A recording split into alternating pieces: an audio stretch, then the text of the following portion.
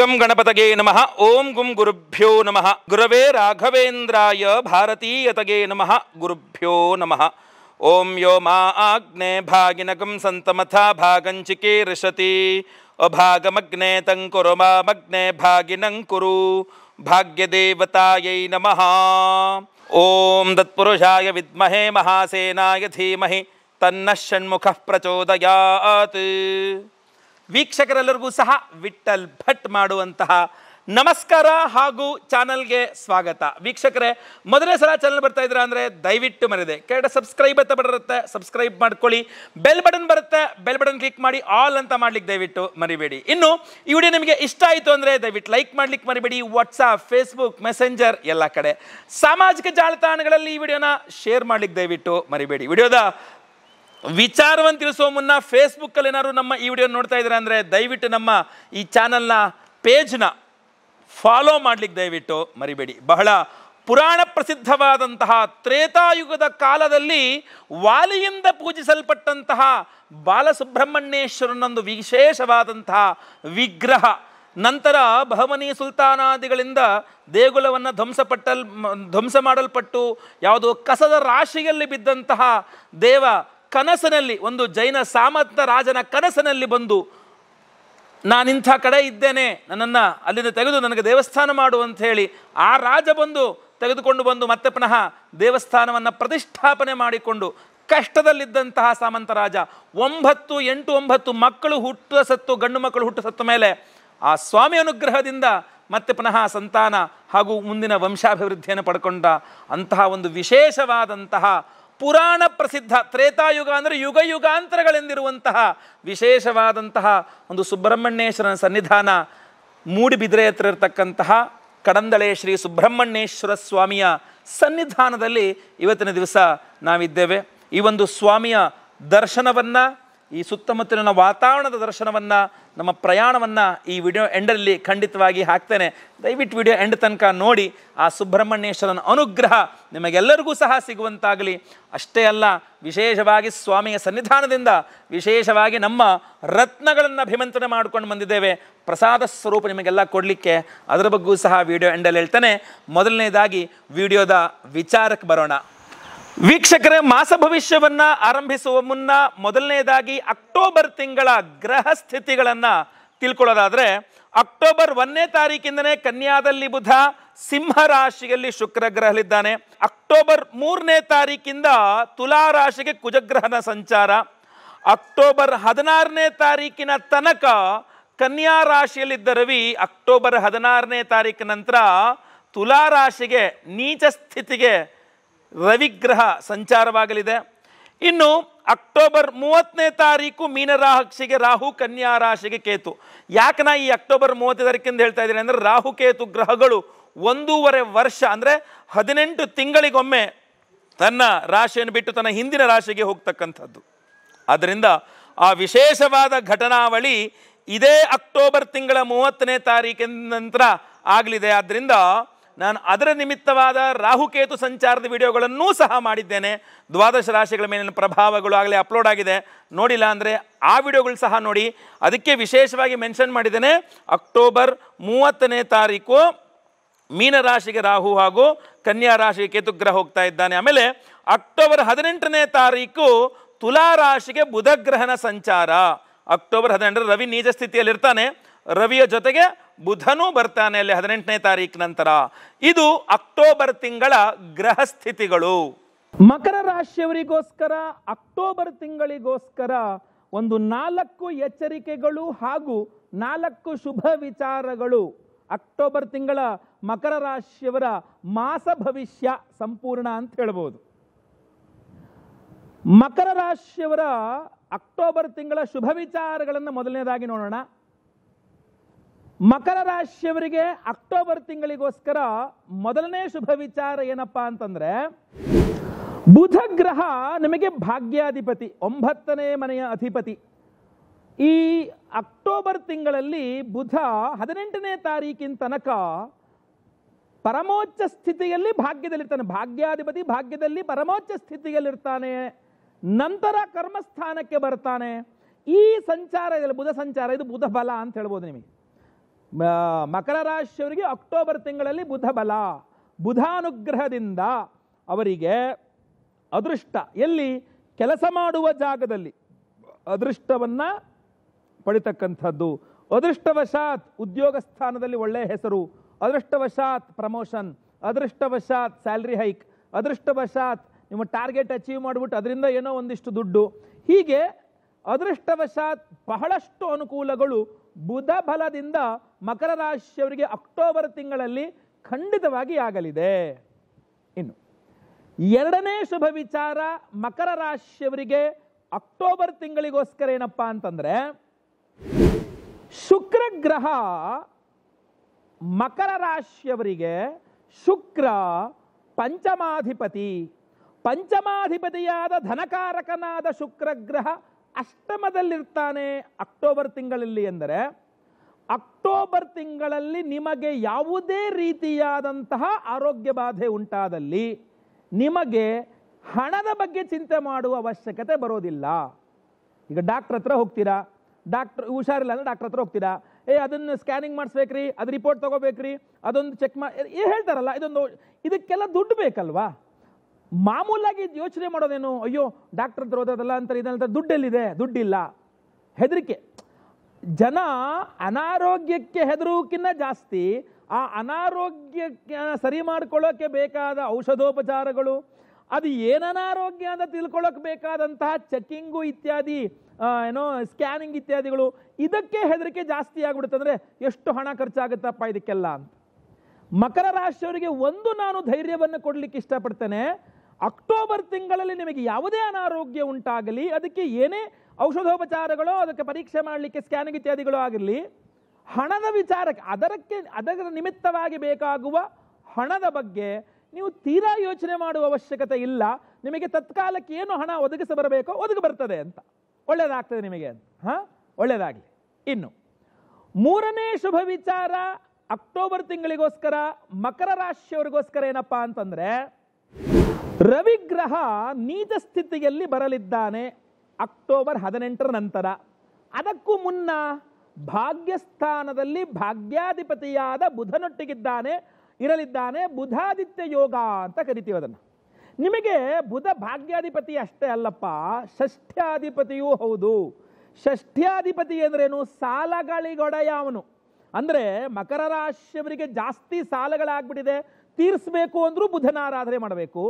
ಇಲ್ಲ ಹೊರಗಡೆ ಎಲ್ಲ ದುಡ್ಡು ಕೊಟ್ಕೊಂಡ್ಬಿಟ್ಟಿದ್ದೀನಿ ವಾಪಸ್ ಬರ್ತಾ ಇಲ್ಲ ಅಂತಂದ್ರೂ ಬುಧನ ಆರಾಧನೆ ಮಾಡಬೇಕು. ಇಲ್ಲಿ ಷಷ್ಠ ಭಾಗ್ಯಾಧಿಪತಿಯಾದ ಬುಧ ಅಷ್ಟಮಾಧಿಪತಿಯಾದ ರವಿಯೊಂದಿಗಿದ್ದಾನೆ ಅಂತ ಅಂದ್ರೆ ಇಲ್ಲಿ ಶುಭ ಏನು ಗೊತ್ತಾ?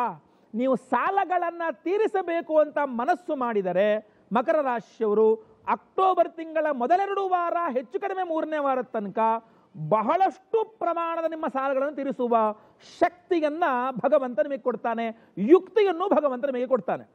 ಶಕ್ತಿ ಯುಕ್ತಿ ಎರಡೂ ಬೇಕಲ್ವೇ? ಅದು ಎರಡನ್ನೂ ಸಹ ಭಗವಂತ ನಿಮಗೆ ಕೊಡ್ತಾನೆ. ಸಾಲಗಳನ್ನು ತೀರಿಸ್ಕೊಂಬಿಡು ಅಂತ.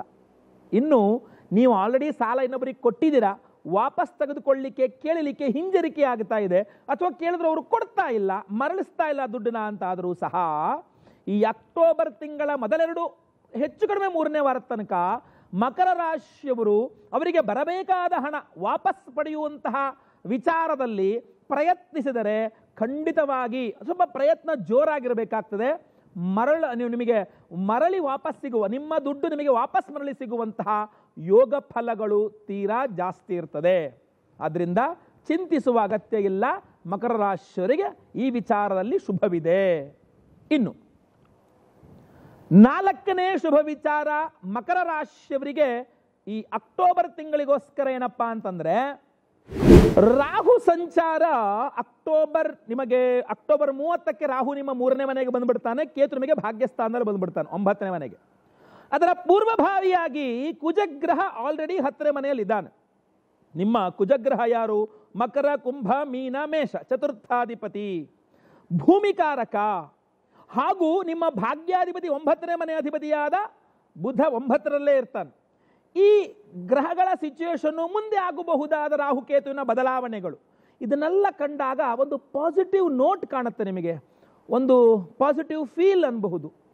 ಕನ್ನಡದಲ್ಲಿ ಹೇಳಬೇಕು, ನಿಮಗೆ ಒಂದು ಶುಭ ಆಗೇ ಆಗತ್ತೆ ನನಗೆ ಅನ್ನುವ ಒಂದು ನಂಬಿಕೆ, ಆ ವಾತಾವರಣ ಯಾವುದೋ ಆಸ್ತಿಯನ್ನು ಮಾರಾಟ ಮಾಡಬೇಕು ಅಂದ್ಕೊಂಡಿದ್ದೀರಾ, ಅದನ್ನು ಹೌದು ನಾನು ಖಂಡಿತವಾಗಿ ಮಾರಾಟ ಮಾಡ್ತೇನೆ, ಇದು ಮುಂದೆ ಸರಿ ಹೋಗ್ತದೆ, ಇನ್ನೊಂದು ತಿಂಗಳ ಒಪ್ಪತ್ತಿನಲ್ಲಿ ನನ್ನ ಕೆಲಸ ಆಗ್ತದೆ ಅನ್ನುವ ಒಂದು ನಂಬಿಕೆ, ಇನ್ನೊಂದು ತಿಂಗಳ ಒಪ್ಪತ್ತರೊಳಗಡೆ ನನಗೆ ಭೂಮಿ ಖರೀದಿ ಮಾಡುವ ಯೋಗ ಫಲ ಇದೆ ಅನ್ನುವ ಒಂದು ನಂಬಿಕೆ, ಈ ಒಂದು ಆತ್ಮವಿಶ್ವಾಸ, ನಂಬಿಕೆ, ಅಂತಹ ವಾತಾವರಣ ನಿಮ್ಮ ಸುತ್ತಮುತ್ತಲೂ ಆಗಲಿದೆ ಅಂತ.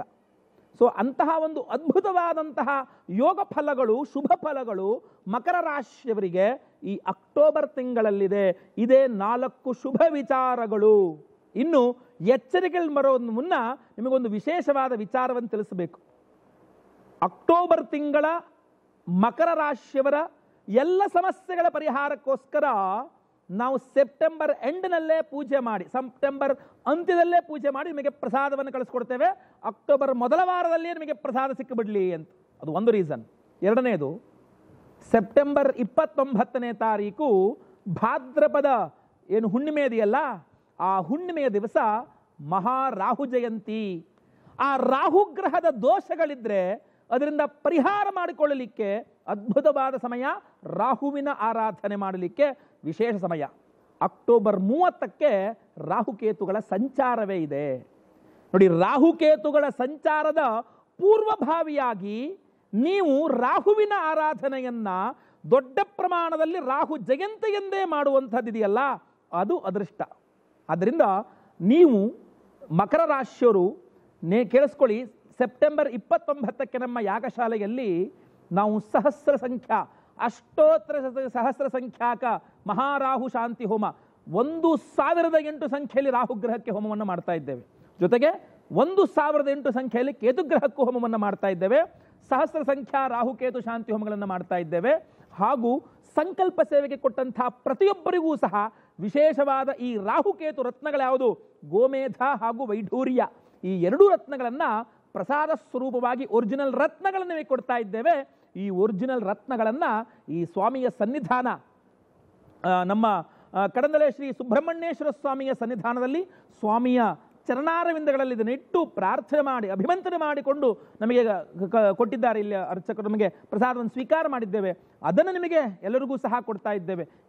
ಯಾವ ರೀತಿಯಲ್ಲಿ ಇಲ್ಲಿಂದ ಸುಬ್ರಹ್ಮಣ್ಯನ ಸನ್ನಿಧಾನದಿಂದ ರಾಹುಕೇತು ರತ್ನಗಳನ್ನು ತಂದು ಮತ್ತೆ ಪುನಃ ನಮ್ಮ ಯಾಗಶಾಲೆಯಲ್ಲಿ ಸಹಸ್ರ ಕೇತು ರಾಹುಶೇತು ಶಾಂತಿ ಹೋಮಗಳನ್ನು ಮಾಡಿ ಇನ್ನೂ ಹಲವಾರು ಹೋಮಗಳನ್ನು ಮಾಡಿ ಕೊಡ್ತಾ ಇದ್ದೇವೆ. ಮಕರ ರಾಶಿಯವರ ಎಲ್ಲ ಆರ್ಥಿಕ ಬಾಧೆ, ಎಲ್ಲ ಕಷ್ಟ ನಷ್ಟಗಳು ಪರಿಹಾರವಾಗಬೇಕು, ಆರೋಗ್ಯ ವೃದ್ಧಿಯಾಗಬೇಕು ಅಂತ ಅವತ್ತಿನ ದಿವಸ ಅಂದರೆ ಸೆಪ್ಟೆಂಬರ್ 29ನೇ ತಾರೀಕು ಭಾದ್ರಪದ ಶುಕ್ಲ ಹುಣ್ಣಿಮೆ ಅಂದರೆ ಅನಂತನ ಹುಣ್ಣಿಮೆ. ಬರೀ ರಾಹು ಜಯಂತಿ ಅಷ್ಟೇ ಅಲ್ಲ, ಅನಂತನ ಹುಣ್ಣಿಮೆ. ಹಿಂದಿನ ದಿವಸ 28ನೇ ತಾರೀಕು ಅನಂತ ಚತುರ್ದಶಿ ಅಂತ ಕರೀತಾರೆ, ಮರುದಿವಸ ಅನಂತ ಹುಣ್ಣಿಮೆ ಅಂತ ಹೇಳ್ತಾರೆ. ಸೊ ಅನಂತ ಹುಣ್ಣಿಮೆ ಆದ್ದರಿಂದ ಅವತ್ತಿನ ದಿವಸ ನಾವು ಮಕರ ರಾಶಿಯವರ ಈ ಎಲ್ಲ ಬಾಧೆಗಳ ಕಷ್ಟಗಳ ಪರಿಹಾರಕ್ಕೆ ಪ್ರಪ್ರಥಮ ಬಾರಿ ನಮ್ಮ ಯಾಗಶಾಲೆಯಲ್ಲಿ ಲಕ್ಷ್ಮೀ ಅನಂತ ಪದ್ಮನಾಭ ಸ್ವಾಮಿ ಹೋಮವನ್ನು ಮಾಡ್ತಾ ಇದ್ದೇವೆ. ಇನ್ನೇನು ಬೇಕು, ಅದ್ಭುತವಾದಂತಹ ಒಂದು ಅವಕಾಶ. ಅಷ್ಟೇ ಅಲ್ಲ, ಮಕರ ರಾಶಿಯವರ ಎಲ್ಲ ಸರ್ಪದೋಷಗಳು ಪರಿಹಾರವಾಗಬೇಕು ಅನ್ನುವ ದೃಷ್ಟಿಯಿಂದ ಆಶ್ಲೇಷ ಬಲಿಪೂಜೆ ಸರ್ಪಶಾಂತಿ ಹೋಮವನ್ನು ಮಾಡ್ತಾ ಇದ್ದೇವೆ. ಅಷ್ಟೇ ಅಲ್ಲ, ಮಕರ ರಾಶಿಯ ಸಂತಾನ ಇಲ್ಲದವರಿಗೆ ಸಂತಾನವಾಗಬೇಕು ಅನ್ನುವ ದೃಷ್ಟಿಕೋನದಿಂದ ಸಂತಾನ ಗೋಪಾಲಕೃಷ್ಣ ಹೋಮವನ್ನು ಮಾಡ್ತಾ ಇದ್ದೇವೆ. ಮಕ್ಕಳು ಇದ್ರೂ ಸಹ ಆ ಮಕ್ಕಳಿಗೆ ಅಭಿವೃದ್ಧಿ ಆಗಲಿ, ಮಕ್ಕಳು ಹುಟ್ಟಿರುವಂತಹ ಮಕ್ಕಳ ಶ್ರೇಯೋಭಿವೃದ್ಧಿ ನಿಮಗೆ ಒಂದು ಅನಿಸಿಕೆ ಇರುತ್ತಲ್ಲ, ನನ್ನ ಮಗ ಒಳ್ಳೇದಾಗಬೇಕು, ನನ್ನ ಮಗಳಿಗೆ ಒಳ್ಳೇದಾಗಬೇಕು ಅಂತ, ಅದೆಲ್ಲ ಆಗಬೇಕು ಅನ್ನುವ ದೃಷ್ಟಿಕೋನದಿಂದ ಆ ನಿಮ್ಮ ಮಕ್ಕಳನ್ನು, ನಿಮ್ಮ ಏನು ಪ್ರೀತಿ ಇದೆ ಎಲ್ಲರಿಗೂ ಇರ್ತದೆ ಸಹಜ ಸ್ವಾಭಾವಿಕ, ಅವರ ಅಭಿವೃದ್ಧಿಯಾಗಬೇಕು ಅನ್ನುವ ನಿಮ್ಮ ಆಸೆ ಇದೆಯಲ್ಲ, ಸಂತಾನ ಗೋಪಾಲಕೃಷ್ಣನ ಅನುಗ್ರಹದಿಂದ ಅದು ಸಾಧ್ಯವಾಗಬೇಕು ಅಂತ ಲಕ್ಷ್ಮೀನು ಸಂತಾನ ಗೋಪಾಲಕೃಷ್ಣ ಹೋಮವನ್ನು, ಅದ್ರ ಜೊತೆಗೆ ಗುರುಶಾಂತಿ ಶನಿಶಾಂತಿ, ಯಾಕೆ 7.5 ಕೊನೆ ಭಾಗದಲ್ಲಿದ್ದೀರಿ ನೀವು, ಗುರುಶಾಂತಿ ಶನಿಶಾಂತಿ ಸಹಿತ ಮಹಾನವಗ್ರಹ ಶಾಂತಿ ಹೋಮಗಳನ್ನು ಮಾಡ್ತಾ ಇದ್ದೇವೆ. ಇಷ್ಟೆಲ್ಲ ಹೋಮಗಳನ್ನು ಮಾಡಿ ಈ ಅಭಿಮಂತ್ರಿತ ವಿಶೇಷವಾದ ಗೋಮೇಧ ಹಾಗೂ ವೈಢೂರ್ಯ ರತ್ನಗಳನ್ನು ನಿಮಗೆ ಪ್ರಸಾದ ಸ್ವರೂಪವಾಗಿ ಎಲ್ಲ ಹೋಮಗಳ ಭಸ್ಮ, ನಾಗಾರಾಧನೆ, ಅರಿಶಿನ ಪ್ರಸಾದ ಡೈಲಿ ಹಣೆಗೆ ಹಚ್ಕೊಳ್ಳೋಕ್ಕೆ, ಹಾಗೂ ನೀವು ದೇವರ ಮೇಲೆ ಇಟ್ಟು ಪೂಜೆ ಮಾಡಲಿಕ್ಕೆ ಅಥವಾ ಎಲ್ಲಿ ಬೇಕಾದ್ರೂ ಕ್ಯಾರಿ ಮಾಡ್ಬೋದು, ನಿಮ್ಮ ಜೊತೆಗೆ ಇಟ್ಕೊಂಡು ತೊಗೊಂಡು ಹೋಗ್ಬೋದು, ರಾಹುಕೇತುಗಳ ದೋಷ ಪರಿಹಾರವಾಗಲಿ ಅಂತ ಈ ಒಂದು ರಾಹುಕೇತು ರತ್ನಗಳನ್ನು ಕೊಡ್ತಾ ಇದ್ದೇವೆ. ಆದ್ದರಿಂದ ದಯವಿಟ್ಟು ನಿಮ್ಮ ಹೆಸರು, ಗೋತ್ರ ಗೊತ್ತಿದ್ರೆ ಗೋತ್ರ, ನಕ್ಷತ್ರ ಗೊತ್ತಿದ್ರೆ ನಕ್ಷತ್ರ, ಮಕರ ರಾಶಿ ಎಂಬ ನಿಮ್ಮ ರಾಶಿ ಹಾಗೂ ನಿಮ್ಮ ವಿಳಾಸವನ್ನು ಬೇಗ ವಾಟ್ಸಪ್ ಮಾಡ್ಕೊಳ್ಳಿ. ಸ್ಕ್ರೀನ್ ಮೇಲೆ ಇರ್ತಕ್ಕಂಥ ನಂಬರ್ಗೆ ಲೈವಲ್ಲಿ ಮೆಸೇಜ್ ಸಂಕಲ್ಪ ಆಗುತ್ತೆ, ಎಲ್ಲ ಹೋಮಗಳನ್ನು ಲೈವ್ ನೋಡ್ತೀರಾ. ಹಾಗೂ ಪ್ರಸಾದ ನಿಮಗೆ ಸ್ಪೀಡ್ ಪೋಸ್ಟ್ ಮೂಲಕ ನಾವು ಕಳಿಸ್ಕೊಡ್ತೇವೆ, ಆಯ್ತಲ್ವಾ? ಒಳ್ಳೆಯದಾಗಲಿ. ಇನ್ನು ಎಚ್ಚರಿಕೆಗಳ ವಿಡಿಯೋ, ಎಚ್ಚರಿಕೆಗಳ ವಿಚಾರವನ್ನು ನೋಡೋಣ. ಮೊದಲನೇ ಎಚ್ಚರಿಕೆ, ಮಕರ ರಾಶಿಯವರಿಗೆ ಈ ಒಂದು ಅಕ್ಟೋಬರ್ ತಿಂಗಳಿಗೋಸ್ಕರ ಏನಪ್ಪ ಅಂತಂದರೆ, ಈ ಬುಧನ ಬಲ, ಬುಧ ನಿಮಗೆ ಷಷ್ಠ್ಯಾಧಿಪತಿಯೂ ಹೌದು ಅಂತ ನಾನು ಆಗಲೇ ಹೇಳಿದೆ, ಸಾಲ ಸೋಳುಗಳ ವಿಚಾರದಲ್ಲಿ ಅನುಕೂಲವಾಗುತ್ತೆ ಅಂತ. ಆದರೆ ಇಲ್ಲಿ ಒಂದು ವಿಶೇಷ ಪ್ರಭಾವ ಇದೆ ಬುಧನದು ನಿಮ್ಮ ಮೇಲೆ. ನಂತರ 18ನೇ ತಾರೀಕು ನಂತರ ಏನಾಗ್ಬಿಡುತ್ತೆ, ಆ ಬುಧನ ಪ್ರಭಾವ ನಿಮ್ಮ ಮೇಲೆ ವಿಶೇಷವಾಗಿ ಪರಿಣಾಮ ಬೀಳಿ ಒಂದು ಸ್ವಲ್ಪ ಸಂಕುಚಿತ ಮನೋಭಾವ ಅನ್ಬಹುದಾ, ಅಥವಾ ಸ್ವಲ್ಪ ಜಿಗುಣತನ ಅನ್ಬಹುದಾ, ಯಾವುದು ಸೂಕ್ತ ಅಂತ ಗೊತ್ತಿಲ್ಲ. ಸ್ವಲ್ಪ ದುಡ್ಡು ಉಳಿಸೋಣ, ಸ್ವಲ್ಪ ಟೈಮ್ ಉಳಿಸೋಣ, ನಾನು ಹೀಗೆ ಮಾಡಿದ್ರೆ ಕಡಿಮೆ ಟೈಮಲ್ಲಿ ಈ ಕೆಲಸ ಮುಗಿದೋಗುತ್ತೆ, ನಾನು ಹೀಗೆ ಮಾಡಿದ್ರೆ ಒಂದು ಸ್ವಲ್ಪ ದುಡ್ಡು ಉಳಿಯುತ್ತೆ ಅಂತ ಉಳಿಸಲಿಕ್ಕೆ ಹೋಗಿ, ಸ್ವಲ್ಪ ಜಿಪುಣತನ ಮಾಡಲಿಕ್ಕೆ ಹೋಗಿ ಟೈಮು ಉಳಿಯಲ್ಲ, ಈ ಕಡೆ ದುಡ್ಡು ಉಳಿಯಲ್ಲ, ಎರಡೂ ಉಳಿಯಲ್ಲ. ಅಯ್ಯೋ ನಾನು ಯಾಕಾರ ಅದನ್ನು ಜಿಪುಣತನ ಮಾಡೋಕ್ಕೆ ಹೋದ್ನೋ ಅಂತ ಅನಿಸುವ ರೀತಿಯಲ್ಲಿ ಆಗ್ಬಿಡುತ್ತೆ. ಸೊ ಅದು ವೇಸ್ಟು, ಇದು ವೇಸ್ಟು. ಸೊ ಕೆಲಸ ಮಾಡುವ ಮುನ್ನ, ಆಲೋಚಿಸುವ ಮುನ್ನ, ಆಲೋಚಿಸಿ ಕೆಲಸ ಮಾಡುವ ಮುನ್ನ, ಎಲ್ಲದೂ ಸಹ ಮುಖ್ಯವೇ. ಕೆಲಸ ಮಾಡುವುದು ಮುಖ್ಯವೇ, ಕೆಲಸ ಮಾಡುವ ಮುನ್ನ ಆಲೋಚಿಸುವ ಮುಖ್ಯವೇ. ಆ ಆಲೋಚನೆಯೂ ಮತ್ತೆ ಪುನಃ ಮತ್ತೆ ಪರಿಶೀಲನೆ ಆಗಬೇಕು ನಿಮ್ಮ ಆಲೋಚನೆ. ನೀವು ದುಡ್ಡು ಉಳಿಸಬಹುದಲ್ಲ ಅಂತ ಆಲೋಚನೆ, ಸಮಯ ಉಳಿಸಬಹುದಲ್ಲ ಅಂತ ಆಲೋಚನೆ, ಆಲೋಚನೆಯನ್ನು ಮತ್ತೆ ಪರಿಶೀಲಿಸಬೇಕು. ಹೌದಾ, ನಿಜವಾಗ್ಲೂ ದುಡ್ಡು ಉಳಿಯುತ್ತಾ, ಹೌದಾ ನಿಜವಾಗ್ಲೂ ಟೈಮ್ ಉಳಿಯುತ್ತಾ, ಅಥವಾ ಎರಡು ವೇಸ್ಟ್ ಆಗಿಬಿಡುತ್ತಾ, ಇದೊಂಚೂರು ಎಡವಟ್ಟಾಯಿತು ಅಂದರೆ ಇದು ಎರಡು ವೇಸ್ಟ್ ಆಗಿಬಿಡುತ್ತಾ ಅಂತ. ಅದರಿಂದ ಗಮನಿಸಿ ಈ ವಿಚಾರವನ್ನು. ಇನ್ನು ಎರಡನೇ ಎಚ್ಚರಿಕೆ ಮಕರ ರಾಶಿಯವರಿಗೆ ಈ ಅಕ್ಟೋಬರ್ ತಿಂಗಳಿಗೋಸ್ಕರ ಏನಪ್ಪ ಅಂತಂದರೆ, ಅಕ್ಟೋಬರ್ 17ನೇ ತಾರೀಕಿನ ತನಕ ಕನ್ಯಾ ರಾಶಿಯಲ್ಲಿ ರವಿಗ್ರಹ ಇರ್ತಾನೆ ಅಂತಂದರೆ, ಮಕರ ರಾಶಿಯವರಿಗೆ 9ರಲ್ಲಿ ರವಿ ಉತ್ತಮನಲ್ಲ. ಕಾರಕೋ ಭಾವನಾಶಾಯ. 9ನೇ ಮನೆಯಲ್ಲಿ ರವಿ ತಂದೆಗೆ ಅನಾರೋಗ್ಯವನ್ನು ಕೊಡ್ತಾನೆ. ಆದ್ದರಿಂದ ಮಕರ ರಾಶಿಯವರಿಗೆ ಅಕ್ಟೋಬರ್ ತಿಂಗಳ ಮೊದಲೆರಡು ವಾರಗಳಲ್ಲಿ ನಿಮ್ಮ ತಂದೆ ಅಥವಾ ತಂದೆ ಸಮಾನರಾದವರಿಗೆ ಅನಾರೋಗ್ಯ ಉಂಟಾಗುವ, ಅವರ ಅಥವಾ ನಿಮ್ಮ ಹಾಗೂ ಅವರ ನಡುವೆ ಬಾಂಧವ್ಯ ಹಾಳಾಗುವ ಸಾಧ್ಯತೆಗಳು ತುಂಬ ಜಾಸ್ತಿ ಇದೆ. ಆದ್ದರಿಂದ ಎಚ್ಚರ ವಹಿಸಿ, ಒಳ್ಳೆಯದಾಗಲಿ. ರವಿ ಶಾಂತಿಯಾಗಬೇಕು, ರವಿಯ ಆರಾಧನೆ ಜಾಸ್ತಿ ಮಾಡಿಕೊಳ್ಬೇಕು, ಕಡ್ಡಾಯ. ಮೂರನೇ ಎಚ್ಚರಿಕೆ ಮಕರ ರಾಶಿಯವರಿಗೆ ಈ ಅಕ್ಟೋಬರ್ ತಿಂಗಳಿಗೋಸ್ಕರ ಏನಪ್ಪ ಅಂತಂದರೆ, ಕುಜಗ್ರಹ 10ನೇ ಮನೆಯಲ್ಲಿ ಚತುರ್ಥಾಧಿಪತಿಯಾಗಿ ಕರ್ಮಸ್ಥಾನದಲ್ಲಿ, ಲಾಭಾಧಿಪತಿಯೂ ಹೌದು, ಕರ್ಮಸ್ಥಾನದಲ್ಲಿದ್ದು ಚತುರ್ಥವನ್ನು ವೀಕ್ಷಣೆ ಮಾಡ್ತಿದ್ದಾನೆ ಅಂತಂದಾಗ ಏನಾಗುತ್ತೆ ಗೊತ್ತಾ, ನೀವು ಎಲ್ಲಿ ಕೆಲಸ ಮಾಡ್ತಿದ್ದೀರ ಅಲ್ಲಿ ನೀವೇಳಿದ್ದೇ ಸರಿ ಅಂತ ಹೋಗ್ತೀರಾ. ನಿಮ್ಮ ಮೇಲಧಿಕಾರಿಗಳು ಸಹೋದ್ಯೋಗಿಗಳು ಅದನ್ನು ಒಪ್ಪದೆ ಅವರು ಮತ್ತೊಂದೇನನ್ನೋ ಅದು ಸರಿ ಅಂತ ಹೇಳ್ತಾರೆ. ವಾಗ್ವಾದ ಆಗುತ್ತೆ. ಯಾರು ಸರಿ ಅನ್ನುವ ವಿಚಾರದಲ್ಲಿ ವಾಗ್ವಾದ ಆಗುತ್ತೆ. ಆದರೆ ನೀವು ಅಥವಾ ಅವರುಗಳು, ಸಹೋದ್ಯೋಗದ ಮೇಲಧಿಕಾರಿಗಳು ಸಿಕ್ಕಾಪಟ್ಟೆ ಸಿಟ್ಟು ಮಾಡಿಕೊಳ್ಳುವ ಸಾಧ್ಯತೆ ಇದೆ. ನಿಮ್ಮ ಹತ್ರ ಏನು ಎದುರುತ್ತರ ಕೊಡ್ತೀಯಾ ಅಂತ ಅವ್ರು ಸಿಟ್ಟಾಗಬಹುದು, ಅಥವಾ ನೀವೇ ಸ್ವಲ್ಪ ಅವ್ರ ಮೇಲೆ ಸಿಟ್ಟಾಗ್ಬಿಡ್ಬಹುದು. ವಾತಾವರಣ ಸ್ವಲ್ಪ ಉಗ್ರ ವಾತಾವರಣ ಅನ್ನಬಹುದು, ಅಥವಾ ನಮ್ಮ ವಾರ್ತೆಗಳಲ್ಲಿ ಓದ್ತಾರಲ್ಲ ಸ್ವಲ್ಪ ಅಲ್ಲಿ ಬಿಗುವಿನ ವಾತಾವರಣ ಇದೆ ಅಂತ, ಆ ತರಹ ನೀವೆಲ್ಲಿ ಕೆಲಸ ಮಾಡ್ತಿರೋ ಅಲ್ಲಿ ಸ್ವಲ್ಪ ಬಿಗುವಿನ ವಾತಾವರಣ ಆಗುವ ಸಾಧ್ಯತೆ ಇದೆ. ಸೊ ಆದ್ದರಿಂದ ಸ್ವಲ್ಪ ಶಾಂತಚಿತ್ತರಾಗಿರಿ, ಎದುರುತ್ತರ ಕೊಡೋಕೆ ಹೋಗಬೇಡಿ, ಆರಾಮದಾಯಕವಾಗಿ ಮಾತಾಡಿ. ನಿಮಗೆ ಒಂಚೂರು ಹಿನ್ನಡೆ ಆದರೂ ಓಕೆ, ನೋಡೋಣ ಮುಂದಿನ ದಿನಗಳಲ್ಲಿ ನೋಡೋಣ ಅಂತ ಸುಮ್ಮನಿರಿ, ಕಾಯಿರಿ. ತಾಳಿದವನು ಬಾಳಿಯಾನು, ಎಲ್ಲ ಸರಿ ಹೋಗ್ತದೆ. ನಮ್ಮ ಹೋಮದ ಭಸ್ಮ, ನಾಗಾರಾಧನೆ, ಅರಿಶ ನಿಮ್ಮ ಹಣೆ ಮೇಲಿದ್ದಾಗ ಆ ತಾಳ್ಮೆ ಖಂಡಿತವಾಗಿ ಬರ್ತದೆ. ರಾಹುಕೇತುಗಳ ಪ್ರಭಾವ ಇರ್ತದೆ ನಿಮಗೆ. ಒಳ್ಳೆಯದಾಗಲಿ. ಮುಂದೆ 4ನೇ ಎಚ್ಚರಿಕೆ ಮಕರ ರಾಶಿಯವರಿಗೆ ಅಕ್ಟೋಬರ್ ತಿಂಗಳಿಗೋಸ್ಕರ ಏನಪ್ಪಾ ಅಂತಂದ್ರೆ, ಮಕರ ರಾಶಿಯವರಿಗೆ ಒಂದು ಸಮಸ್ಯೆ ಆಗ್ಬಿಡುತ್ತೆ ಈ ಅಕ್ಟೋಬರ್ ತಿಂಗಳು. ಯೋಚನಾ ಲಹರಿ ಅಂತ ಅನ್ಬೋದು. ಸಮಸ್ಯೆ ಅಂದರೆ ಅವರು ಯೋಚಿಸುವ ವಿಧಾನವೇ ಸಮಸ್ಯೆಗೆ ಕಾರಣ. ನಿಮಗೆ ಮಕರ ರಾಶಿಯವರಿಗೆ ಈ ಅಕ್ಟೋಬರ್ ತಿಂಗಳಲ್ಲಿ ಯಾರನ್ನೂ ನಂಬಬೇಕು ಅಂತಾನೆ ಅನ್ಸಲ್ಲ.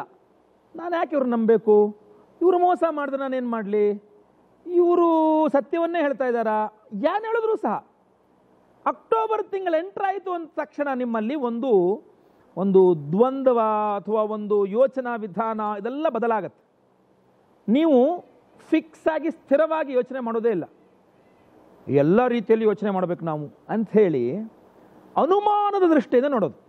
ನೀವು ಮಕರ ರಾಶಿಯ ಗಂಡ ಆದರೆ ಹೆಂಡತಿನ ಅನುಮಾನ ದೃಷ್ಟಿಯಿಂದ ನೋಡೋದು, ಮಕರ ರಾಶಿ ಹೆಂಡತಿ ಆದರೆ ಗಂಡನ ಅನುಮಾನ ದೃಷ್ಟಿಯಿಂದ ನೋಡೋದು. ನೀವು ಕೆಲಸಕ್ಕೆ ಹೋದರೆ ಇದನ್ನು ಮೇಲಧಿಕಾರಿನ ಅನುಮಾನ ದೃಷ್ಟಿಯಿಂದ ನೋಡೋದು, ಮೇಲಧಿಕಾರಿ ಆದರೆ ನಿಮ್ಮ ಹತ್ರ ಕೆಲಸ ಮಾಡೋದನ್ನ ಅನುಮಾನ ದೃಷ್ಟಿಯಿಂದ, ಇಲ್ಲ ನಾನು ಸರಿ ಹೇಳ್ತಾ ಇಲ್ಲ. ಅನುಮಾನ ದೃಷ್ಟಿ ಅಂದರೆ ನೀವು ಹೇಳ್ತಾರೆ ಸುಳ್ಳಿರಬಹುದು. ನೀವು ಸುಳ್ಳು ಹೇಳ್ತಾ ಇದ್ದೀರಾ, ಹಿಂಗೆ ಅಲ್ವೇ ಅಲ್ಲ. ಅಥವಾ ಯಾರೋ ಒಂದು ವ್ಯವಹಾರ ಮಾಡ್ತಾರೆ, ಇಲ್ಲ ನೀವು ದುಡ್ಡು ತಗೊಂಡು ಮೋಸ ಮಾಡಿದ್ವಿ, ದುಡ್ಡು ತಗೊಂಡು ಮೋಸ ಮಾಡ್ತಾನೆ ಅನ್ಸುತ್ತೆ. ನಂಬಿಕೆ ಇಲ್ಲ ಅಂತ, ಯಾರ ಮೇಲೂ ನಂಬಿಕೆ ಇಲ್ಲ, ಯಾರ ಮಾತಿನಗಳ ಮೇಲೂ ನಂಬಿಕೆ ಇರೋದಿಲ್ಲ ಅಂತ. ಸಡನ್ ಆಗಿ ಆ ಬದಲಾವಣೆ ನಿಮಗೆ ದುಃಖ ತರ್ತದೆ. ಅಂದರೆ ಯಾಕೆ ನಾನು ಹಿಂಗೆ ಯೋಚನೆ ಮಾಡ್ತಿದ್ದೆ, ತಪ್ಪಲ್ವೇ ಅಂತ ಅನ್ಸುತ್ತೆ ಯಾವಾಗ ಅಕ್ಟೋಬರ್ ಮುಕ್ತಾಯವಾದ ಮೇಲೆ. ಆದರೆ ಅಕ್ಟೋಬರ್ ತಿಂಗಳಲ್ಲಿ ಇದ್ರ ಥ್ರೂ ಪಾಸ್ ಆಗಲೇಬೇಕು. ನೀವು ಇದನ್ನು ಈ ಯೋಚನೆಗಳೆಲ್ಲ ಬರ್ತದೆ ನಿಮ್ಮ ತಲೆಗೆ ಅಂತ. ಸೊ ಆದ್ದರಿಂದ ಈ ಅನುಮಾನಂ ಪೆದ್ದ ರೋಗಂ ಅಂತ ಹೇಳ್ತಾರಲ್ಲ, ಇರಲಿ. ಏನಂದರೆ ಈ ಅನುಮಾನದಿಂದಾಗಿ ಏನಾಗ್ತದೆ, ಜನರಿಗೂ ನಿಮ್ಮ ಮೇಲಿನ ಅನುಮಾನ ವೃದ್ಧಿ ಆಗ್ತದೆ.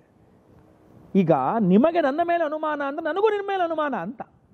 ಈ ತರಹದ ಒಂದಿಷ್ಟು ವ್ಯವಹಾರಗಳು ಬಂದಾಗ ನಿಮಗೆ ಹಿನ್ನಡೆ ಅಲ್ವೇ? ಈ ತರಹ ಒಂದಿಷ್ಟು ವ್ಯವಹಾರಗಳು ಬಂದಾಗ ನಿಮಗೆ ನಷ್ಟ, ನಿಮಗೆ ಕೆಲಸ ಸಿಗೋದಿಲ್ಲ, ನಿಮಗೆ ಪ್ರಾಮುಖ್ಯತೆ ಇಲ್ಲ, ನಿಮ್ಮನ್ನು ಸೈಡ್ ಲೈನ್ ಮಾಡಲಾಗುತ್ತೆ. ಸಮಸ್ಯೆ ಯಾರಿಗಾಯಿತು? ನಿಮಗೆ. ಕಣ್ಣು ಮುಚ್ಕೊಂಡು ಎಲ್ಲರನ್ನೂ ಎಲ್ಲ ಮಾತುಗಳು ನಂಬುಡಿ ಅಂತ ಹೇಳಲ್ಲ. ಆದರೆ ನಿಮ್ಮ ಅನುಮಾನವನ್ನು ವ್ಯಕ್ತಪಡಿಸೋ ವಿಧಾನ ಅಥವಾ ಅನುಮಾನವನ್ನು ಕುಳಿತುಕೊಂಡು ಚಿಂತಿಸೋ ವಿಧಾನ ಅಂತಿದೆ.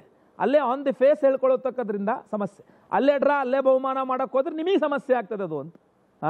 ಒಳ್ಳೆಯದಾಗಲಿ, ಯೋಚನೆ ಮಾಡ್ಕೊಳ್ಳಿ ಇದ್ರ ಬಗ್ಗೆ ಎಲ್ಲ. ನಾನು ಹೇಳಿದ್ದು ಎಷ್ಟರ ಮಟ್ಟಿಗೆ ಸತ್ಯ, ನಿಮಗೆ ಎಷ್ಟು ಅನುಭವ ಬರ್ತಾ ಇದೆ ಅಂತ ಯೋಚನೆ ಮಾಡ್ಕೊಳ್ಳಿ. ಖಂಡಿತವಾಗಿ ಒಳ್ಳೆಯದಾಗಲಿ. ಇನ್ನು ಈ ಒಂದು ಎಲ್ಲ ಸಮಸ್ಯೆಗಳ ಪರಿಹಾರ, ನಾನು ಹೇಳಿದಂಥ ಶುಭ ವಿಚಾರಗಳು ಸರಿಯಾಗಿ ನಿರ್ವಿಘ್ನವಾಗಿ ನಿಮ್ಗೆ ನಡೀಬೇಕು. ನಾನು ಹೇಳ್ತಕ್ಕಂಥ ಎಲ್ಲ ಎಚ್ಚರಿಕೆಗಳು ಸುಳ್ಳಾಗಿ ಅದು ಯಾವುದೂ ನಿಮ್ಗೆ ನಡೀದೇನೆ ಎಲ್ಲ ರೀತಿ ನಿಮ್ಗೆ ಒಳ್ಳೆಯದಾಗಲಿ ಅಂತ ನಾನು ಭಗವಂತನಲ್ಲಿ ಪ್ರಾರ್ಥನೆ ಮಾಡ್ತೇನೆ. ಅದು ಹಾಗೆ ಆಗಲಿ ಅಂಥೇಳಿ ವಿಶೇಷವಾಗಿ ನಾವು ಆರಾಧನೆಗಳನ್ನು ಮಾಡ್ತಾ ಇದ್ದೇವೆ. ಸೆಪ್ಟೆಂಬರ್ 29ನೇ ತಾರೀಕು 1008 ಸಂಖ್ಯೆಯಲ್ಲಿ ರಾಹುಗ್ರಹಕ್ಕೆ ಹೋಮ, 1008 ಸಂಖ್ಯೆಯಲ್ಲಿ ಕೇತುಗ್ರಹಕ್ಕೆ ಹೋಮ. ಅದರ ಜೊತೆಯಲ್ಲಿ ಬಹಳ ವಿಶೇಷವಾಗಿ, ಏಕೆಂದರೆ ರಾಹು ಜಯಂತಿ ಇರೋದ್ರಿಂದನೂ ಬಂತು ಅದು, ಹಾಗೂ ರಾಹುಕೇತುಗಳ ಸಂಚಾರ ಇರೋದ್ರಿಂದನೂ ಬಂತು. ಎರಡೂ ರೀತಿಯಲ್ಲಿ ನಿಮಗೆ ಅನುಕೂಲ ಅಂತ. ಅದಕ್ಕೆ ಪ್ರಸಾದ ಸ್ವರೂಪವಾಗಿ ಒರಿಜಿನಲ್ ವೈಢೂರ್ಯ ಗೋಮೇಧ ರತ್ನಗಳು ನಿಮಗೆ ಕೊಡಿಸ್ತಾ ಇರ್ತಕ್ಕಂಥದ್ದು. ಸೊ ಎಷ್ಟು ಪವರ್ಫುಲ್ ಆದ ಪ್ರಸಾದವನ್ನು ಕೊಡ್ತಾ ಇದ್ದೇವೆ ಯೋಚನೆ ಮಾಡ್ಕೊಳ್ಳಿ. ಇದರ ಜೊತೆಯಲ್ಲಿ ನಿಮಗೆಲ್ಲ ಆರ್ಥಿಕ ಬಾಧೆಗಳು, ಆರೋಗ್ಯ ಬಾಧೆಗಳು, ನಿಮಗೆಲ್ಲ ಹಿನ್ನಡೆಗಳು, ನಿರುದ್ಯೋಗ ಸಮಸ್ಯೆಗಳು, ವ್ಯಾಪಾರ ಸಮಸ್ಯೆಗಳು, ಸಾಲ ಬಾಧೆಗಳು ಎಲ್ಲ ಪರಿಹಾರವಾಗಬೇಕು ಅನ್ನುವ ದೃಷ್ಟಿಯಿಂದಲೇ ವಿಶೇಷವಾಗಿ ಅನಂತನ ಹುಣ್ಣಿಮೆ ಆದ್ದರಿಂದ ಲಕ್ಷ್ಮೀ ಅನಂತ ಪದ್ಮನಾಭ ಸ್ವಾಮಿ ಹೋಮವನ್ನು ಮಾಡ್ತಾ ಇರುವಂಥದ್ದು. ಅದರ ಜೊತೆಯಲ್ಲಿ ಸರ್ಪದೋಷಗಳ ಪರಿಹಾರವಾಗಬೇಕು ಅಂತ ಆಶ್ಲೇಷ ಬಲಿ ಪೂಜೆ, ಸರ್ಪಶಾಂತಿ ಹೋಮ. ಸಂತಾನ ಇಲ್ಲದ ಮಕರ ರಾಶಿಯವರಿಗೆ ಸಂತಾನವಾಗಬೇಕು, ಸಂತಾನ ಇರುವ ಮಕರ ರಾಶಿಯವರಿಗೆ ಮಕ್ಕಳ ವಿಚಾರದಲ್ಲೊಂದು ನೆಮ್ಮದಿ, ಒಂದು ಸಂತೃಪ್ತಿ, ಒಂದು ಸಂತೋಷ ಇದು ಸಿಗಬೇಕು ಅನ್ನುವ ದೃಷ್ಟಿಯಿಂದ ಸಂತಾನ ಗೋಪಾಲಕೃಷ್ಣ ಹೋಮ, ಗುರುಶಾಂತಿ ಶನಿಶಾಂತಿ ಸಹಿತ ಮಹಾನವಗ್ರಹ ಶಾಂತಿ ಹೋಮ. ನಿಮಗೆ ಗುರುಬಲ ಇಲ್ಲ, ಅದರಿಂದ ಗುರುದೋಷ ಪರಿಹಾರವಾಗಬೇಕು. 7:30 ಇದ್ದೀರಾ, ಶನೇಶ್ವರನ ಆರಾಧನೆ ಆಗಲೇಬೇಕು. ಆದ್ದರಿಂದ ಆ ಒಂದು ಶನಿಶಾಂತಿ ಹೋಮವನ್ನು ಮಾಡ್ತಾ ಇದ್ದೇವೆ. ಸಂಕಲ್ಪ ಸೇವೆಗೆ ಹೆಸರು ಕೊಡೋರು ದಯವಿಟ್ಟು ನಿಮ್ಮ ಹೆಸರು, ಗೋತ್ರ ಗೊತ್ತಿದ್ರೆ ಗೋತ್ರ, ನಕ್ಷತ್ರ ಗೊತ್ತಿದ್ರೆ ನಕ್ಷತ್ರ, ಮಕರ ರಾಶಿ ಎಂಬ ನಿಮ್ಮ ರಾಶಿ ಹಾಗೂ ನಿಮ್ಮ ವಿಳಾಸವನ್ನು ಸ್ಕ್ರೀನ್ ಮೇಲೆ ಇರ್ತಕ್ಕಂಥ ನಂಬರ್ಗಳಿಗೆ ದಯವಿಟ್ಟು ಬೇಗ ವಾಟ್ಸಪ್ ಮಾಡ್ಕೊಳ್ಳಿ, ತಡ ಮಾಡಬೇಡಿ. ಯಾವ ಕೂಡಲೇ ವಿಡಿಯೋ ನೋಡ್ತೀರಾ ತಕ್ಷಣ ವಾಟ್ಸಪ್ ಮಾಡ್ಕೊಳ್ಳಿ. ಲೈವಲ್ಲಿ ನಿಮ್ಮ ಹೆಸರು ಸಂಕಲ್ಪ ಆಗುತ್ತೆ. ಎಲ್ಲ ಹೋಮಗಳನ್ನು ಲೈವ್ ನೋಡ್ತೀರಾ. ಪ್ರಸಾದ ನಿಮಗೆ ಸ್ಪೀಡ್ ಪೋಸ್ಟ್ ಮೂಲಕ ನಾವು ಕಳಿಸ್ಕೊಡ್ತೇವೆ. ಸಮರ್ಪಣಾ ಸೇವೆ ಇರ್ತದೆ. ವೃದ್ಧಾಶ್ರಮ, ಅನಾಥಾಶ್ರಮ ಪ್ರತಿ ಸಲ ಹೋಗ್ತಾ ಇರ್ತೀವಿ. ಈ ಬಾರಿ ಒಂದು ವೃದ್ಧಾಶ್ರಮಕ್ಕೆ ಪ್ಲಾನ್ ಮಾಡಿದ್ದೇವೆ ಹೋಗಬೇಕು ಅಂತ. ಆ ವೃದ್ಧಾಶ್ರಮದಲ್ಲಿ ನಾವು ಕೊಡುವಂತಹ ಸಮರ್ಪಣಾ ಸೇವೆಯೂ ಸಹ ನಿಮಗೆ ಪುಣ್ಯ ಲಭ್ಯವಾಗ್ತದೆ, ದಾನ ಧರ್ಮಾದಿಗಳ ಪುಣ್ಯ ನಿಮಗೂ ಸಿಗ್ತದೆ ಅಂತ ಒಂದಿದು. ಸೊ ಅದರಿಂದ ಒಂದು ಪ್ಲಸ್ ಪಾಯಿಂಟ್ ಥರ. ಸೊ ಎಲ್ಲದೂ ಸಹ ಒಳ್ಳೆಯದಾಗಲಿ. ಸಂಕಲ್ಪ ಸೇವೆ ಕೊಡೋರು ವಿವರಗಳನ್ನು ವಾಟ್ಸಪ್ ಮಾಡ್ಕೊಳ್ಳಿ. ಅದರ ಜೊತೆಯಲ್ಲಿ ವೈಯಕ್ತಿಕವಾಗಿ ನನ್ನ ಬಂದು ಭೇಟಿ ಮಾಡಬೇಕು, ಫೋನಲ್ಲಿ ನಿಮ್ಮ ವೈಯಕ್ತಿಕ ಜಾತಕ ಪರಿಶೀಲನೆ ಮಾಡಿಸ್ಕೊಳ್ಬೇಕು ಏನಾದರೂ ಇದ್ದರೆ ಖಂಡಿತವಾಗಿ ನಿಮ್ಮ ಜನ್ಮ ದಿನಾಂಕ, ಜನ್ಮ ಸಮಯ, ಜನ್ಮಸ್ಥಳ ವಾಟ್ಸಪ್ ಮಾಡಿಕೊಂಡು ಕನ್ಸಲ್ಟೇಷನ್ ಬೇಕು ಅಂತ ಒಂದು ವಾಟ್ಸಪ್ ಮಾಡ್ಕೊಳ್ಳಿ. ಸಂಕಲ್ಪ ಸೇವೆ ಆದರೆ ಸಂಕಲ್ಪ ಸೇವೆ ಬೇಕು ಅಂತ ವಾಟ್ಸಪ್ ಮಾಡ್ಕೊಳ್ಳಿ. ವಿವರಗಳು ನಿಮಗೆ ವಾಟ್ಸಪ್ಪಲ್ಲಿ ಬರಲಿದೆ. ಒಳ್ಳೆಯದಾಗಲಿ. ಈ ವಿಡಿಯೋ ನಿಮಗೆ ಇಷ್ಟ ಆಯಿತು ಅಂದರೆ ದಯವಿಟ್ಟು ಲೈಕ್ ಮಾಡಲಿಕ್ಕೆ ಮರಿಬೇಡಿ. ವಾಟ್ಸಪ್, ಫೇಸ್ಬುಕ್, ಮೆಸೆಂಜರ್, ಆಮೇಲೆ ಟೆಲಿಗ್ರಾಮ್ ಎಲ್ಲದರಲ್ಲೂ ಸಾಮಾಜಿಕ ಜಾಲತಾಣಗಳಲ್ಲಿ ಈ ವಿಡಿಯೋನ ಶೇರ್ ಮಾಡಲಿಕ್ಕೆ ಮರಿಬೇಡಿ. ಫೇಸ್ಬುಕ್ಕಲ್ಲಿ ನಮ್ಮ ಈ ಒಂದು ವಿಡಿಯೋ ನೋಡ್ತಾ ಇದ್ದೀರಾ ಅಂದರೆ ನಮ್ಮ ಪೇಜ್ನ ಫಾಲೋ ಮಾಡಲಿಕ್ಕೆ ದಯವಿಟ್ಟು ಮರಿಬೇಡಿ. ಎಲ್ಲರಿಗೂ ಸಹ ಒಳ್ಳೆಯದಾಗಲಿ. ಮುಂದಿನ ವಿಡಿಯೋದಲ್ಲಿ ಮತ್ತೆ ಪುನಃ ಸಿಗ್ತೇನೆ. ಎಲ್ಲರಿಗೂ ಸಹ ಒಳ್ಳೆಯದಾಗುತ್ತೆ. ಲೋಕಾ ಸಮಸ್ತ ಸುಖಿನೋ ಭವಂತು. ನಾರಾಯಣ ನಾರಾಯಣ ನಾರಾಯಣ.